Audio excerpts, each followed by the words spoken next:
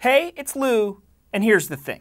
For tech companies, operating in China is like making a deal with the devil. On the one hand, there's the enormous financial promise of entering the world's largest internet market, one that's going to keep growing. On the other, there's ethical compromise. There's participating in surveillance and the suppression of free speech. This is a bargain that Google is considering. A secret Google project dubbed Dragonfly was recently exposed by the Intercept. It involves search tools designed to comply with the illiberal guidelines of China's Communist Party. Google has argued it can provide better information to a country that desperately needs it. But when one of the world's most powerful tech companies starts collaborating with the world's largest autocracy, the human rights implications can be scary. And if China's influence in the tech community grows, might that mark the end of the free and open internet?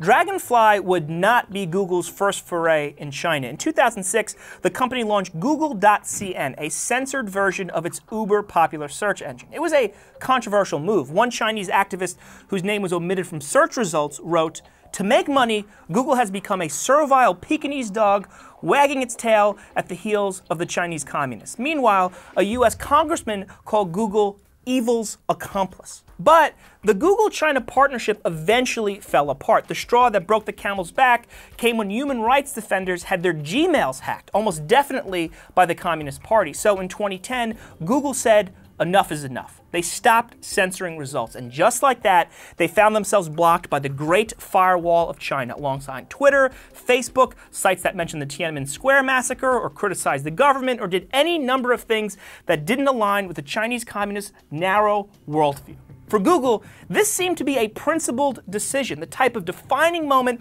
when companies sacrifice the bottom line for their values. However, within a decade of its high-profile, high-minded exit, Google was once again tempted by the sheer size of China's internet population. So, in the spring of 2017, with new CEO Sundar Pichai at the helm, Google secretly launched Project Dragonfly. When the Intercept broke the story, they reported that the search tools being built would comply with China's censorship guidelines. When objectionable material was filtered out, like, say, information on a protest, there would be a disclaimer that read, "Some results may have been removed due to statutory requirements." Google eventually confirmed the existence of the project without addressing specific details. The revelation of Dragonfly caused a huge row within the company. According to another bombshell from the Intercept, an internal memo critical of the project asserted the company was building spying tools. A division of Google's security team, bearing the Orwellian name stopleaks, reportedly tried to kill that memo, demanding employees with a copy delete it. Furthermore, when Pichai and co-founder Sergey Brin discussed Dragonfly at a weekly staff meeting, their comments were leaked to a New York Times reporter in real time, who was tweeting them out as the meeting was still going on. The tweets started to appear on screen behind Brin, who, needless to say, was dismayed. At least one Google employee, a senior researcher, resigned over the project, and 1,400 employees signed an open letter expressing criticism of it. This type of employee activism within Google has inspired the company to end an artificial intelligence contract with the Pentagon and change the way it addresses sexual harassment. But in this instance, with Dragonfly, things remain to be seen. Pichai has said that only 1% of searches in China would be censored. He maintains that Google search, even in a limited form, would provide Chinese citizens with better information than they currently have access to. Arthur Dong, a professor at Georgetown University's business school, told me Google is superior to the alternatives in China, and because it's able to provide a window to the world's information, it can be a key tool to achieve China's goal of modernizing its economy. The country doesn't want to be the world's manufacturer of cheap shit anymore. It wants to go high-tech. Google can help. Keep in mind, however, that China has a history of demanding or outright stealing trade secrets from its foreign tech partners, and through its Made in China 2025 initiative, the country has recently emphasized homegrown tech companies. Therefore, critics worry that China is merely looking to poach intel from Google.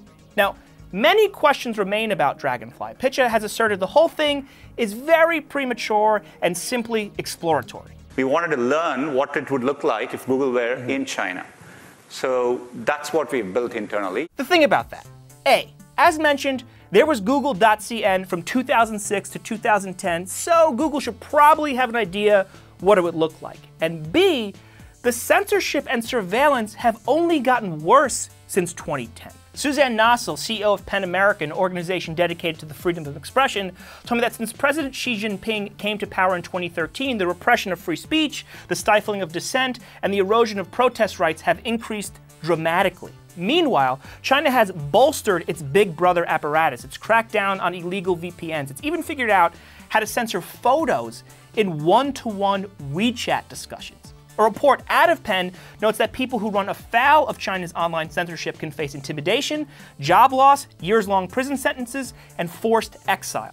Plus, Nossel told me every tech company knows there's no middle ground with the Chinese government. The censorship is not negotiable. They have their stringent, repressive rules, and everyone who wants into their market has to play along, including Google. For instance, Nossel said it's possible that Google will be forced to provide information on dissidents that could result in their conviction. There's actually precedent for this. In the mid-2000s, when Yahoo was operating in China, it provided information on a journalist's email account that revealed he leaked a document to a human rights group. For this offense, he served 8 years in prison.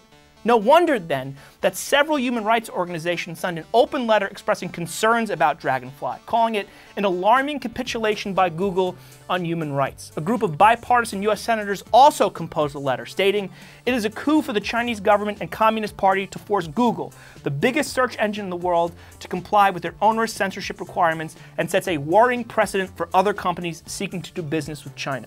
But actually, this precedent issue extends beyond China. Dong told me the fate of the World Wide Web is at stake. If Google follows the demands of the Chinese Communist Party, every country, especially the ones governed by authoritarians, will want to set their own rules for how the internet works within their borders. This is connected to an issue called cyber sovereignty. Scott Shackelford, a professor of business law and ethics at Indiana University, told me right now the ideal is an open and free internet with many stakeholders, private companies, regulators, nonprofits, individuals, etc., that by and large cut across international borders to figure things out together. But China and allies like Russia are trying to make the global standard a series of walled gardens in which every government is the master of their own digital domain. In an era of viral fake news and election meddling on social media platforms, cyber sovereignty might at least clarify who is responsible for policing the internet. And some Western countries do currently set limited guidelines. In Germany, denying the Holocaust is illegal, for example. But the cyber sovereignty approach is a slippery slope. While that German prohibition of Holocaust deniers is aimed at preserving history, China's erasure of the Tiananmen Square massacre is aimed at rewriting it. If this trend spread to other countries through the adoption of cyber sovereignty, we might live in a world of bubbles, of alternative histories. We'd lose common ground. Furthermore, if Google were in China, that powerful, trustworthy brand might lend credibility to the bullshit narrative strategically crafted by the self-dealing Communist Party. You can imagine how a conversation might go down in Shanghai. Hey, has the Chinese government really detained up to 1 million Muslims in the country? I don't know. Just Google it. Oh, no mentions on trustworthy Google must not be a thing. But guess what?